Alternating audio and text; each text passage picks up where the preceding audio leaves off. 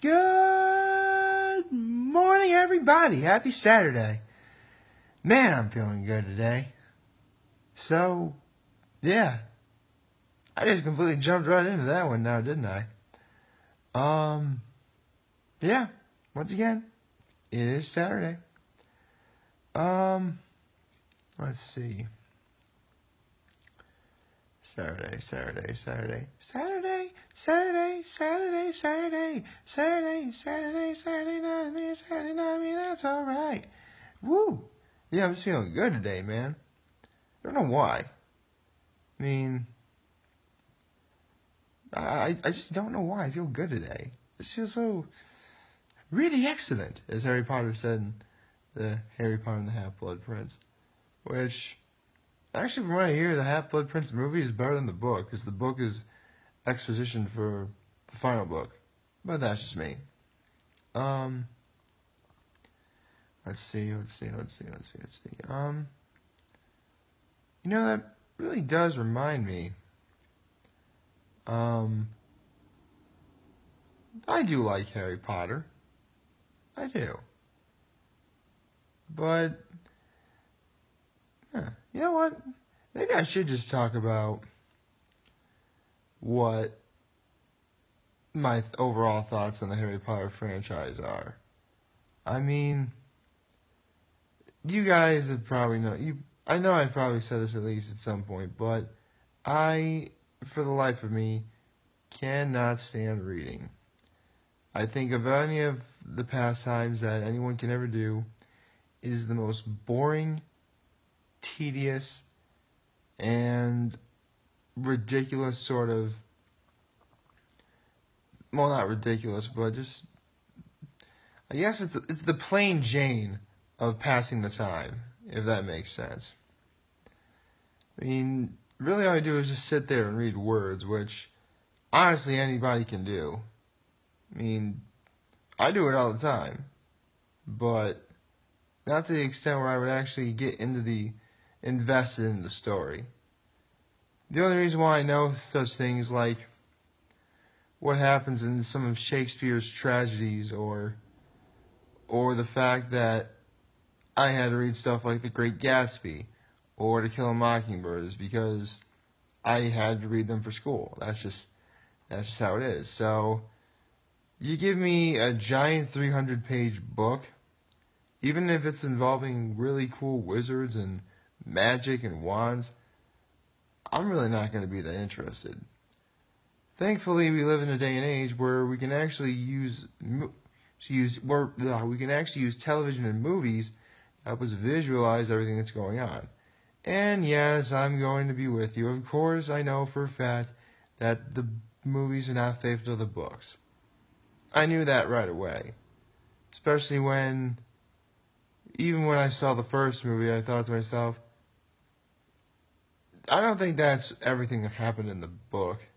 I mean, I did read like half of the first book. I mean, that's how into reading I am, ladies and gentlemen. I only got maybe halfway to 3/4 of the way through the first book. And again, I just found it really kind of, boring. I mean, the reading aspect. I mean, it was nice to know some of Harry's background. That, his parents died and he lives with his evil, cruel aunt and uncle and spoiled brat of a cousin. But, that's nice. And although looking back on the whole Harry Potter thing, because believe it or not, ladies and gentlemen, I did used to wear glasses when I was a kid. And so, one story that actually did touch me is J.K. Rowling, the original writer of the author of the Harry Potter books. She actually met this little boy on a train, I believe. It was a bus or a train or some form of transportation, where she ran into this child. And this child just happened to be sad because, he had to wear glasses and he felt embarrassed by that, which is understandable. Lots of people are first embarrassed when they have to wear glasses. Lots of people are embarrassed when they have to wear braces. Lots of people are embarrassed when, they have acne. I mean, we've all had to go through stuff like that at some point. It's not really You know, it kind of goes with a certain value of mine called self-compassion. But that's something for another day. All you really need to know is that, you know, you have to be mindful of the situation that you're in, that it stinks, but also remembering that everyone goes through problems themselves. And you just ask yourself, can I forgive myself? But again, I'll get into more of that a little bit later. Anyway, at another time, I mean. So, back to Harry Potter. You know, J.K. Rowling said, well, I'm writing a book, he said to the little kid, and this character in my book is going to wear glasses too. So that's how Harry Potter got his glasses, apparently. Who knew? So anyway, back to the movies of the Harry Potter franchise. Sorcerer's Stone came out. I'm like, oh, that was kind of neat. I kind of like that. I didn't think they would ever really get to the other books, but they did. So, you know, Chamber of Secrets comes out.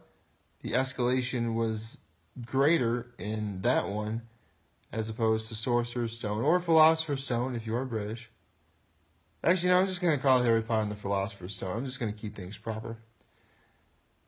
So Harry Potter and the Philosopher's Stone, I mean, spoiler, I think all the movies are good.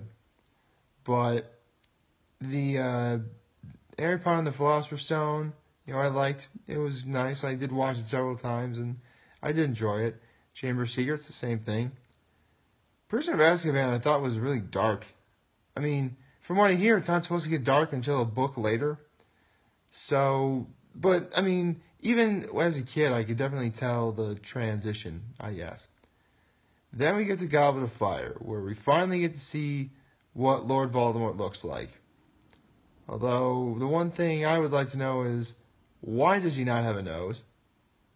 Seriously, why does, like, that's what, how do you go from looking like a normal person to having, like, not having a nose? Now, that's ridiculous. So, there's that. Order of the Phoenix, you know, I thought it was a nice breather with still plenty of action. So, you know, from Goblet of Fire. You know, Half-Blood Prince. You know, you get to Harry Potter and the Half-Blood Prince, and I actually really liked that one. I actually saw, for the last 3 movies, ladies and gentlemen, I actually went to the midnight screenings for all of the last 3 movies. That was a fun time. So, yeah. Harry Potter and the Half-Blood Prince, where we all know a certain someone who was very important in Harry's life dies. But that's, rather than I get into spoilers, of course. Let's see, what else?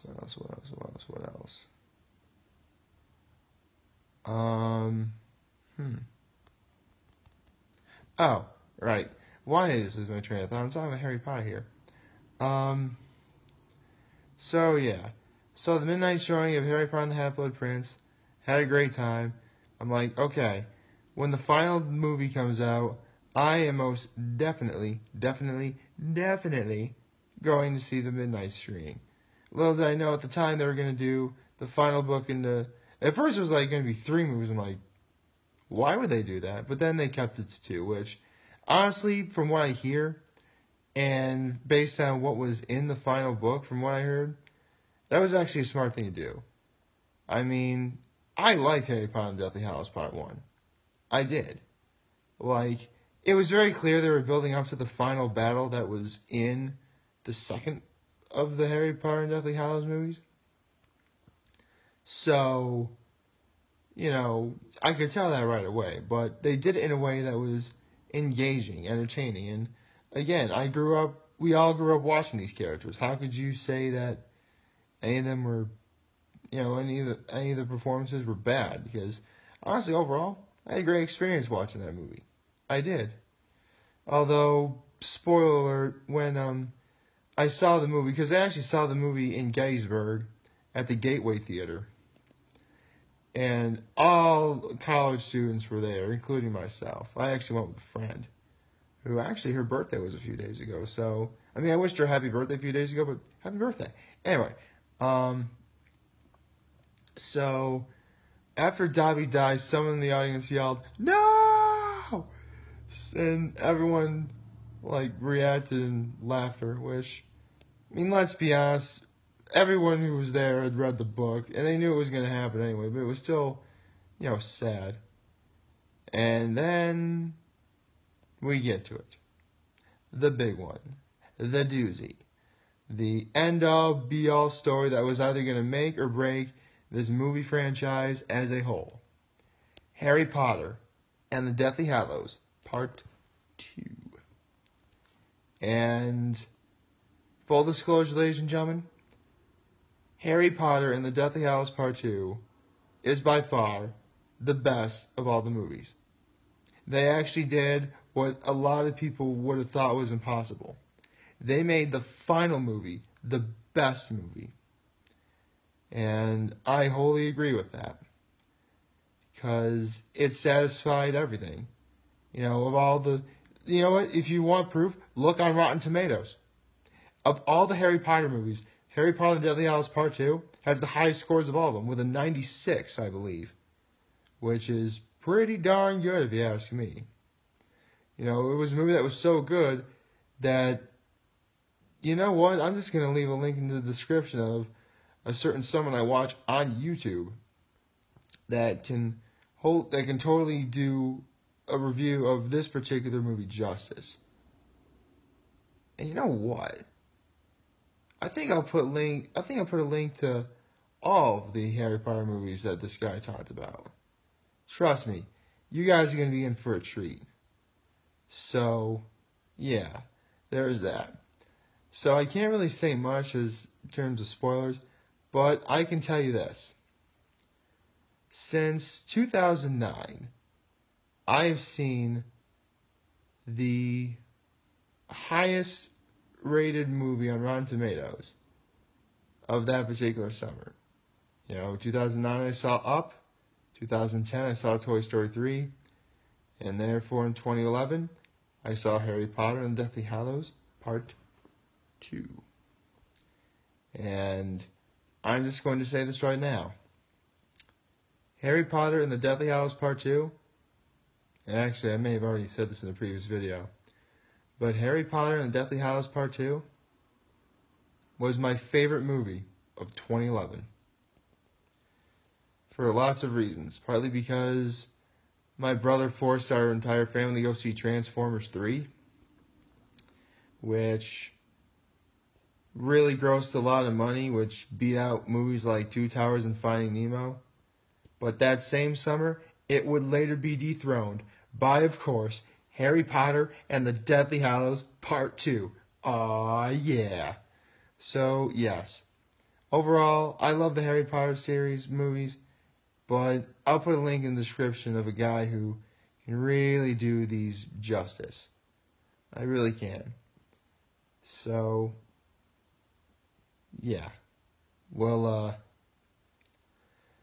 I'll definitely, again, I'm going to put a link in the description below, but I guess I can't wave a magic wand, I can't produce a magic spell, but all I can do is say like, favorite, share, and hit that subscribe button. I could really use the support on YouTube.